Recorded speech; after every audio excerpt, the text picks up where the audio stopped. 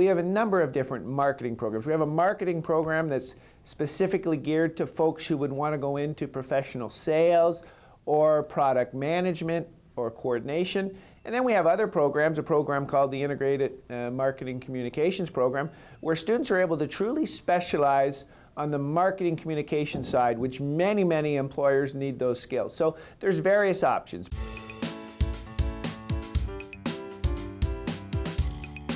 The first is class sizes. We typically won't have a class more than 40 and oftentimes around 30 students. So that allows a very in-depth level of engagement between faculty and students.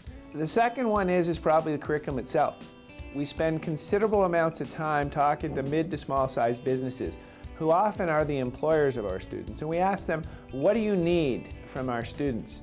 And we rejig the curriculum to absolutely meet those needs. And the third thing is the pressure we put on the students, both in terms of being able to demonstrate those skill sets, which means they can do that under pressure and at a high level of quality, but also to extend themselves outside the classroom.